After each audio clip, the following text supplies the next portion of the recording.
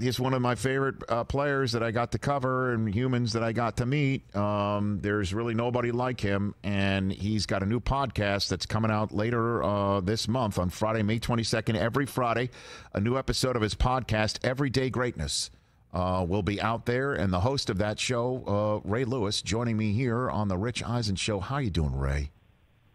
My friend, how are you? I'm doing fine. So if your podcast is called Everyday Greatness, I'm the first guest, right? Correct? For right? sure. You know that. I can put you on immediately. Ray, you've been around me. You've been around me. You know how I operate, how I host, I know what how I do. You roll. I'm a leader. I know how you roll. I'm a leader of analysts, Ray. You know that. I love it, my friend. How are you? You doing good during this time? I'm doing fine. Everybody healthy in your family? Everybody good? Yeah, hopefully? man. Everybody's doing good. I'm knocking on wood on that. Hey, I'm just going to go right in. I've been wanting to ask you this question because everybody's been talking about it with The Last Dance of Jordan. You watching this documentary, Ray? Yeah, I've saw enough of it. Okay, and how Jordan, you know, the conversation that we're having right now about this doc is Jordan's leadership and his method, his style of demanding from his teammates. And how it really wore on him, it seems, but he didn't care. He basically said, if you don't agree with me, it's because you haven't won anything. What do you think of when you hear that, Ray? Yeah, you know, look, there are so many different styles of leadership, and take his, you know, in particular, you know, that leadership came from being denied something, you know? I mean, you go back, and if you research Michael Jordan's history, it's one thing to watch it now and be like, oh, my gosh, I can't believe he was like that. You know, it's another thing to read his story enough to understand that one kid that was cut from a basketball team that they said he wasn't good enough to do it, you know, and the things that came along with that. And that builds a mentality, right? And it's the exact mentality as a lion. A lion don't freaking hang out with hyenas. A lion don't get up and hang out with zebras. A lion take care of his pride every day. And Jordan had a mentality like a lion. Like he went at it. You know, it's Kobe Bryant had that mentality. And sometimes you can look at it, right, as being, you know, a dictator and really being harsh. And some of it can really be viewed that way, Rich. I tell you, somebody who changed my perspective about that was Mike Singletary. When Mike Singletary coached me, and you know, there was a time we was playing the Jets. I never forget it. And Mike Nolan was the defensive coordinator at the time. He called a defense that I knew was not going to work. It wasn't the right defense to be in a run, you know, style offense. And I'm losing my mind on the field, just losing my mind. And I came to the field, and this was captured on the sideline, of course, on video. Mm-hmm. But Singletary grabs me and he says, look at me. He says, look at me. And, you know, I'm heated at this time, Rich. I'm, like, losing my mind. And he's like, look at me. And I'm like, okay, sir. I'm like, Coach, I'm looking. And he's like, Ray, you can't do this. There's no way you can do that.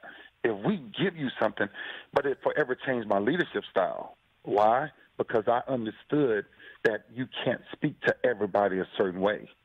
So when you think about how Jordan did it, I'm telling you, a lot of that comes from the things that he didn't have or was taken away from him before he was Michael Jordan. And that is, he didn't have a plan B, you know, and I'm telling you, like, when you think about my podcast, like Everyday Greatness, the reason why I'm starting this podcast for that, Rich, is that simple message. Like, how many of us still to this day will sit down and question Bruce Lee to ask Bruce Lee, what is greatness? What is it? What made you turn that on and never turn it off, right? A good friend of mine go home, or a good friend of all of us, Kobe Bryant, right? Wouldn't you want to know what that greatness is? Like, why, what fired you? What got you ignited?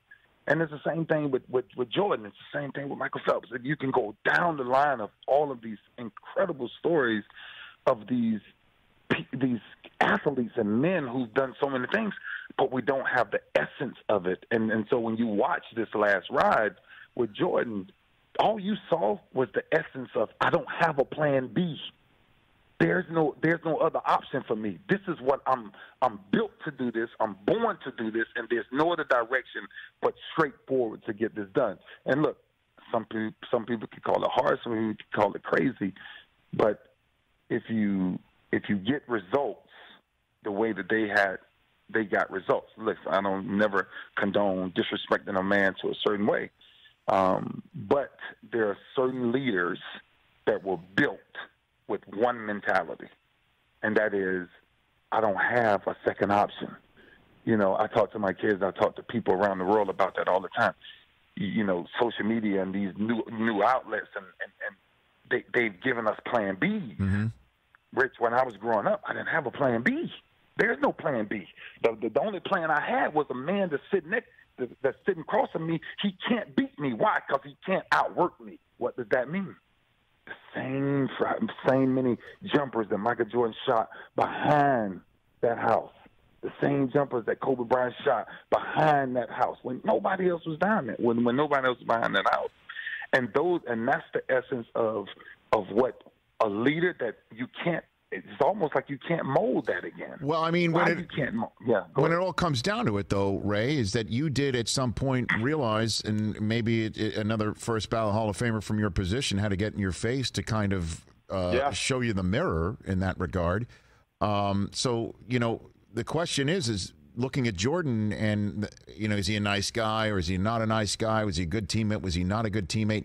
Again, I don't know if you saw one of the documentaries over this weekend, him recounting how relentless he felt he had to be, the fact that he had no plan B. It wore him. He kind of broke down at the end thinking about how he might be viewed, Ray. And that's what I'm saying, Rich. That's the point in the middle of my career where Mike Singletary gave me a different outlook on what leadership is. And right after that, actually, me and him talk about it all the time, every time we see each other. But the next conversation we had from that point, Rich, instead of him teaching me football and how to make this play or make that play, we started meeting every Monday after film study.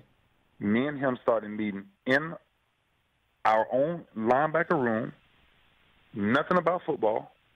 He brought his Bible, opened up the Bible, and started teaching me the principles of what a man should be like and the way a man should carry himself and the way a man of humility that loves God, speaks to other people.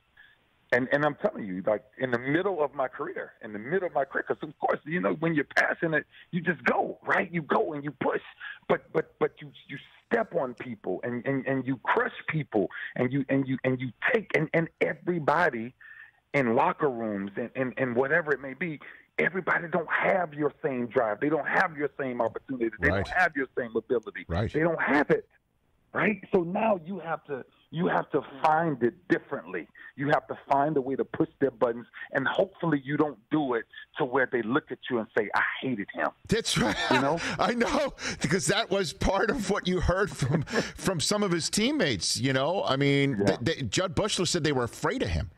Now, I know I spoke to a lot of players who played with you, Ray, and they said they were afraid to come back to the sideline and look you in the eye if they blew an assignment or something like that. That I know. I've spoken to people like that.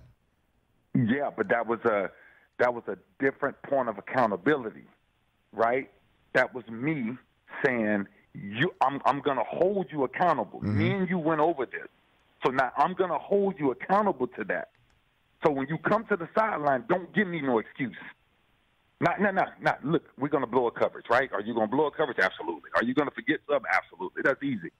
But I'm talking about pure effort, Rich. And that's what my standard was, right? My standard was, I'm going to set this bar so high that when you look at your leader, this is what the way your leader leads.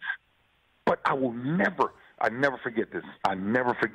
This is how I knew everything changed for me and what my role was as a leader. Ladarius Webb, we're playing the Pittsburgh Steelers, and it's a 3rd down and 23, right? Mm-hmm. Nobody gives up a 3rd down and 23, right? The one thing you tell the corner is just turn around and just run. Just let nothing get behind you, right? Right. And the ball gets behind him. And I'm sprinting downfield. And the first thing out his mouth was, I'm sorry. I said, sorry. I said, sorry for what? I don't care about this play. I care about the next one. I want to know what your mindset is now that we've given that up. I'm not exaggerating. That kid's entire career changed after that play. What would the pre-Singletary talk to Ray Lewis have said if he gave up a 3rd and 23? I see, and that's what you can't dictate it. Right. Right? Because it comes from a place of not only passion, but it comes a place of hurt. It comes from a place of pain. It comes from a place of, why are you doing it? Like it's, you're just enraged. And when you're in battle, it takes a very calm warrior to understand how you must lead your troops. So and it became a gift. It became a true gift of mine that I really started to harness and realize that, you know what, Ray, this is much bigger than just sports. This is everyday life. No doubt. And what does that mean exactly? Yeah. And when it all came down to it, Ray, how many players did you text either before or after a game day Sunday that weren't on your team around the league towards the end of your career? How many people? Give me a number. Oh my. Of people whose numbers you collected and you wanted to check in with them. They're not on your team, but you just wanted to check in with them as colleagues, brethren, brothers, however you want to put it. How many? What was the number? Oh, Rich. Give me a number. Rich, I don't know. It's a lot, Rich. Give me a number. A lot. What is it? I don't know if I can give you a number. I can't. Was it about 100? I can't. Was it triple digits? Easily. Like it wouldn't.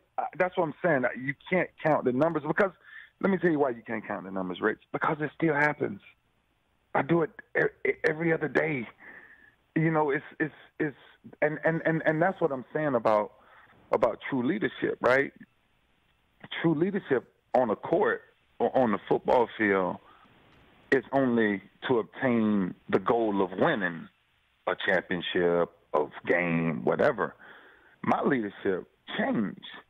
My leadership changed to, and this is why the numbers still come in and the calls still come in, because my leadership changed that I wanted to make men better men.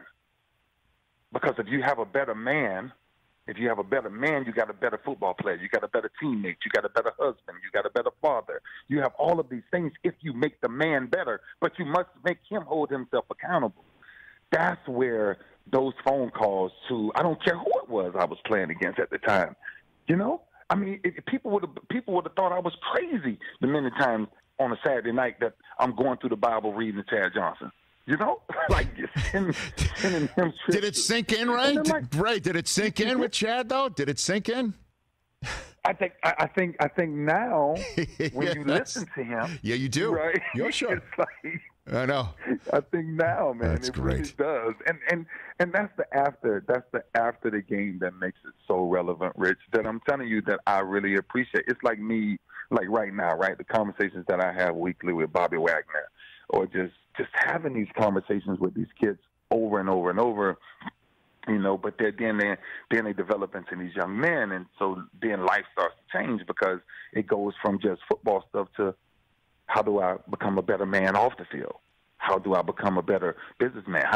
So now all of those factors is kind of where I've transitioned to now, and so yeah, I do go back into the game a lot, right?